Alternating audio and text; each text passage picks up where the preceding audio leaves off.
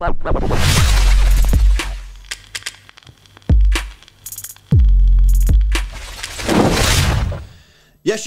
welcome to another video. It's a difficult one. Yeah, that was a difficult one, guys. You know what I mean? We said before the game this was going to be really tough. I think I even said I was more worried about this game than I was United. And yeah, I mean, we didn't get the points, did we? You know what I mean? We got the draw. Loads to talk about. So much happened in the game and so much didn't happen at the same time. Before we get into it, guys, please drop a like on the video if you enjoy it. Subscribe to the channel as well if you're new. We're trying to get to 50k, so any help towards that would be appreciated. And a massive thanks to Manscaped for sponsoring the video. 85% of partners prefer a man who is groomed below the waist, and 96% of partners think bad grooming is a major turn-off. That's where Manscaped have come in to help us all out, including myself, lads. The Lawnmower 4.0 is a trimmer specifically designed with our crown jewels in mind. It has skin-safe technology to reduce those nicks and cuts and gives you the maximum confidence while trimming below the waist. It's also IPX7 waterproof rated, so you can operate in wet or dry conditions. It has a premium 7,000 RPM motor with quiet stroke technology and a massive 90-minute battery time, which is supported by its wireless electromagnetic charging function. With the Performance Package 4.0, you'll get the Crop Reviver with witch hazel and powerful odor defense. This keeps your balls protected after a good shave. Crop Preserver with its soothing aloe vera and advanced quick absorbing cream, keeping your balls feeling fresh and hydrated. And the Weed Whacker to trim ear and nose hair.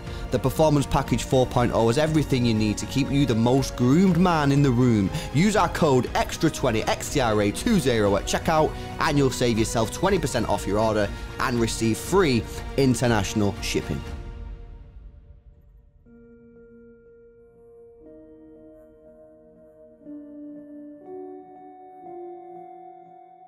Yes.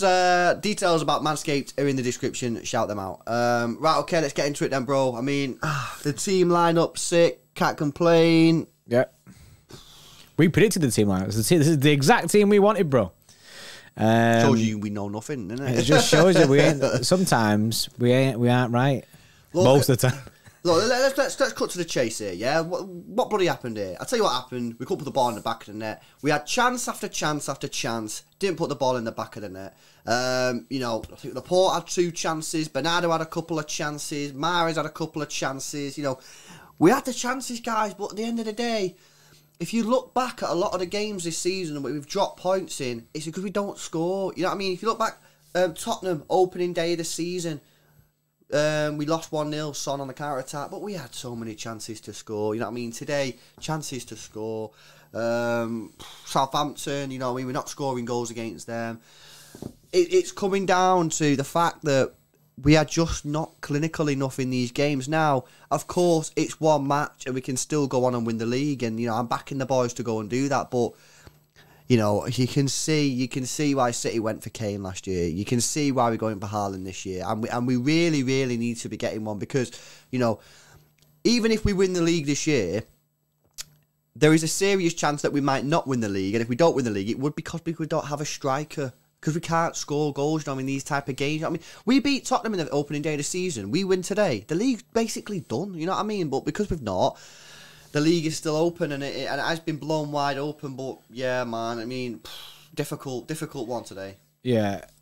Today, I think it's weird because, I mean, we got battered off Tottenham. And, do you know what I mean? Well, it was a disgusting game against Tottenham when they beat us the other week. But this was more painful than that because it was when it's not your day, it's not your day. And I mean, you can see the chance in that, and it's hard to believe that it's just not hitting the back of the net at times, and it was painful, and especially when it's so tight.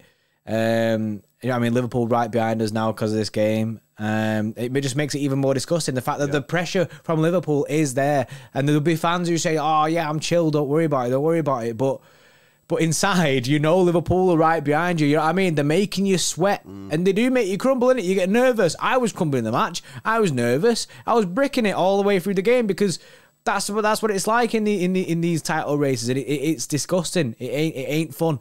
Unless you're winning it. Then it's all right. Yeah, sorry, but the glaring thing, bro, like you just said there, is, and I feel like it's a cheap shot nowadays because it's just easy to say. Yeah, you're right. But the striker thing is just, It's so obvious. I know. It's 18 shots and we couldn't put it in the back of the net.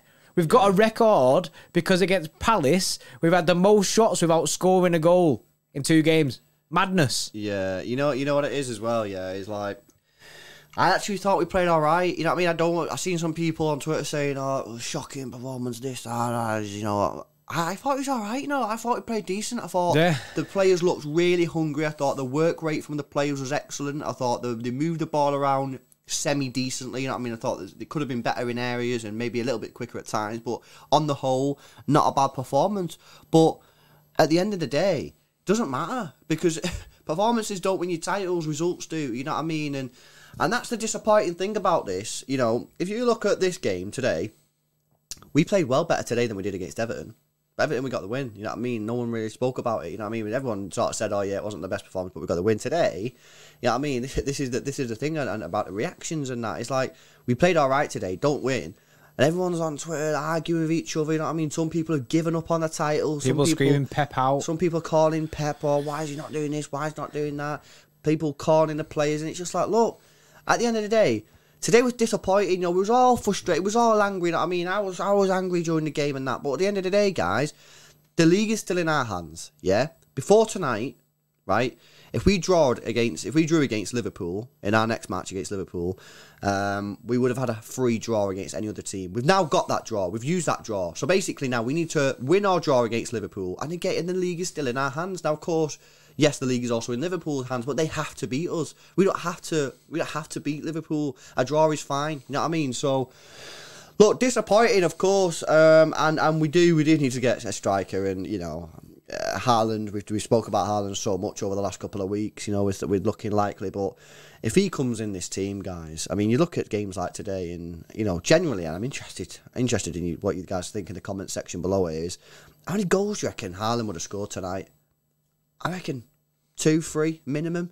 I really do. The ball's fizzed into that area so many times, and we just need someone there, and that's been the story of our season, really. I do think if we had Haaland, we'd be a lot safer than we are now. I agree with that. But yeah, something that a lot of other City fans are discussing online as well, bro, and I'm sure, you know, fans at the stadium as well are calling for this, is the substitutions. Now, obviously, Pep Guardiola, we know he don't make that many subs. You know Infamous for the subs. It's not like a shock, but I think it does frustrate people, right? And I get why it could be frustrating. You want your team to win. You want to see someone coming off the bench. You want to see some fresh legs. You want to see this. You want to see that, yeah? But obviously, Pep's not doing that. Now, Pep's come out after the game, and he was asked, why not making subs? And Pep's said, look, the players on the pitch are doing the business. I thought they were playing well. I liked the pace of the game. I liked the intensity, and I thought they had a good rhythm, so therefore I didn't make a sub. At the end of the day, guys, is our manager, if he's looking at the situation on the pitch and thinking, the players that I'm going to bring on will not impact this in a positive way, then he's not going to do it. I don't want him to make subs for making subs reasons. I only want him to do that for the positive and reasons that he believes, you know what I'm saying? So, at the end of the day, the only real substitution that I would have made in that game is I would have took Bernardo Silva off and put Gundogan on. That's it. I don't think Raheem Sterling would have guaranteed you success, and I don't think Gabby Jesus would have. So really, there was only one sub that I saw that you could do anyway. Yeah, that's the only sub that I think I'd have made. We're saying it quite a lot in the stream as well. Like the Bernardo situation, he didn't have a great game, Bernardo. So I would have put Gundogan on. I would have liked to just see that. But you know what I mean? At the end of the day, if Pep's thinking the system's flowing the way it is, and he thinks that bringing on Gundogan for Bernardo might disrupt it, then you know what I mean? I back Pep. You know what I mean? I back his decision. I back his decision, but I would have liked to have seen Gundogan. That's my only thing. I would have liked to see it, but you know what I mean? End of the day, you have to trust your manager. Sometimes I mean, he's the guy who makes the calls, isn't it? I'm not qualified to be in that job. If you know what I mean? Me wanting Gundogan on that pitch, do you know what I mean? Means nothing because I don't have the credentials of Pep in it. Do you know what I mean? Pep knows these players best. Do you know what I mean? Out of any of us. Yeah. So, do you know what I mean? If he wants to keep the players that are on the pitch, I get it. Do you know what I mean? He's the one that's seeing it. They could have been playing exactly how Pep wanted them to play. So he's like, why should I change it? This is exactly how I want us to be playing right now. This is how we train. This is what we plan for. But the issue is, no one's putting the ball in the back of the net. So we're playing right. It's just when it's come down to the final bit, we're just putting the ball in the back of the net. It just weren't happening for us. Yeah. It was not our day. And you're right, bro. At the end of the day, yeah, all right, you might want subs, and I get it. I know some people wanted the subs, but at the end of the day, it wasn't like we was playing bad. We created the chances. You know what I mean? And Pep might have made a sub, and then the chances might have dried up. And that's probably what he was thinking. He was probably sat there. He was probably stood there on the side of the pitch going, we're playing good. We're creating chances. I just need you to score the bloody goal. You know what I mean? If I bring Sterling on, I bring Gundogan on, I bring Gabriel Jesus on, it might alter the flow of the game. It changes it, doesn't it? We might stop creating chances, and then everyone will like, well, you was actually playing all right, and then you made a sub, and then we went crap. Like, so, look, people are always going to talk about it because I think it's one of them things that people just think, oh, make a sub and we win the game. I don't think it's that simple. You know what I mean? I think there's more to it than that. I understand sometimes people getting frustrated. However, I do think that at the end of the day, the only place that you can really place blame on is on the players not putting the ball in the back of the net, and maybe just a little bit of luck. Maybe didn't have that luck today. Right, let's go into the player ratings, guys. These are decided by our extra club members, people at the bottom of the screen. If you want to get involved, influence the ratings, have your say, you can do. Link is in the description. And by the way, we'll be doing a Tier 3 live watch along on the United game versus Madrid tonight or tomorrow, whenever you're watching this. Right, let's get into it, bro. Edison.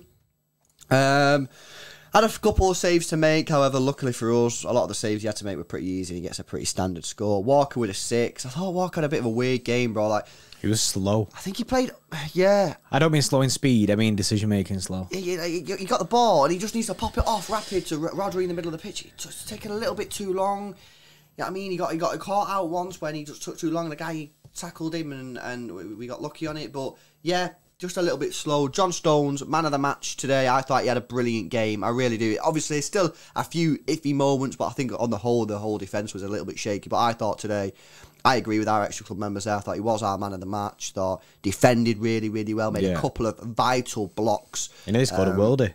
Yeah, he was the one out of him and Laporte who was getting on the ball, trying to make things happen. He was the stronger centre-back, definitely. It was very clear that Stones was your main centre-back in that game. Yeah, and Laporte, obviously, that's reflected. Laporte with a 6.2. Cancelo with a 5.6. Wasn't Cancelo's day, you know, like the rest of the players. A lot of his crosses were overhit. Tamara's at the back post. Obviously, did hit that rocket, which, unfortunately for us, hit the post. But yeah, not the best performance, bro. Yeah. Rodri the 4.4. What's going on with him? What's going on with Rodri? Are we seeing, like, so, you know, sometimes, yeah, where maybe results aren't going quite your way, sometimes you see things that are not actually happening. So you might go, Rodri's not in the best of form, right? Are we imagining this, or is he actually not in good form? Because I think he's out of form, but I don't think he's dominating the ball, dominating the rhythm like he was in the early part of the season. Yeah, no, I agree with that. And there's a bit of sloppiness, you know what I mean, creeping into his game at the moment. Do you know what I mean? A few stray passes and stuff. And I think with Rodri's position, because he's now being trusted as lone CDM, like we don't run the double pivot thing with 2 CDMs anymore.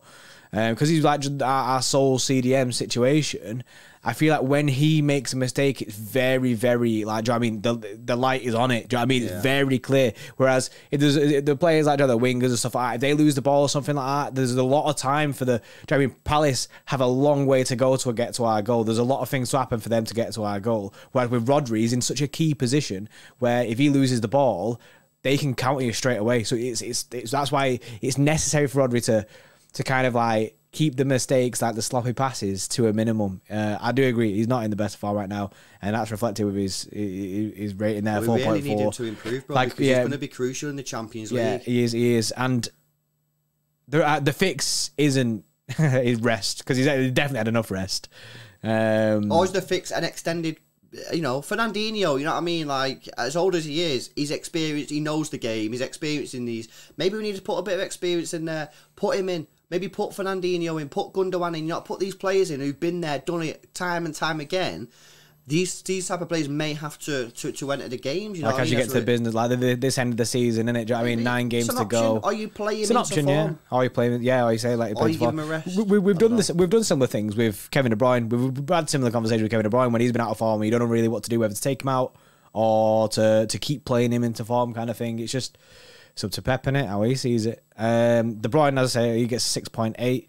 And Bernardo with the lowest rating I've ever seen Bernardo get, with a 2.6. It wasn't Bernardo's game today at all. No, I mean, at the end of the day, that's probably just reflecting the chances that he had. You know, he had a couple of chances. The one, he had the one where Grealish squared it across the box. He just needs, like I say, it weren't our day. Weren't our day. Wasn't Bernardo's day, but look, I'm sure Bernardo will come back firing.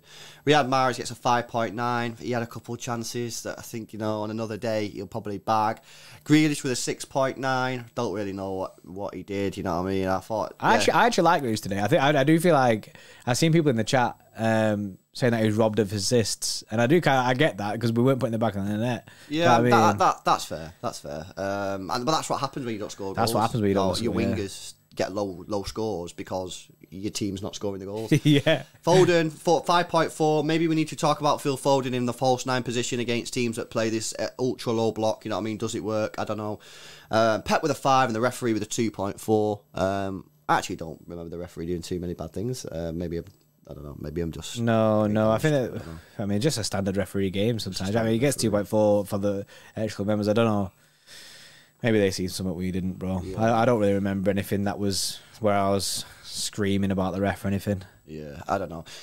Look, guys, not our day. You know what I mean? Sometimes that happens, but ultimately we have to move on. You know, that's what you have to do. You have to get this out of your system. We got a hard game coming up at the weekend in the FA Cup now against Southampton. We're not beat them this season. That's going to be tricky. That's going to be disgusting. Then we got Burnley away. That's going to be tricky. You know what I mean? Then we got Liverpool. We got Champions League as well. You know what I mean? It's coming thick and fast. These games are not easy, but at the end of the day, if you can't stand the heat, get out of the kitchen, innit, bro? That's the saying. We'll leave it there, guys. Please go and check out Manscaped if you've got a hairy ball sack. Go check out their stuff. Use code EXTRA20 at checkout for 20% off and free shipping. Smash a like on the video if you enjoyed it. Subscribe to the channel as well if you're new. We'll see you in the next one. See you in a bit.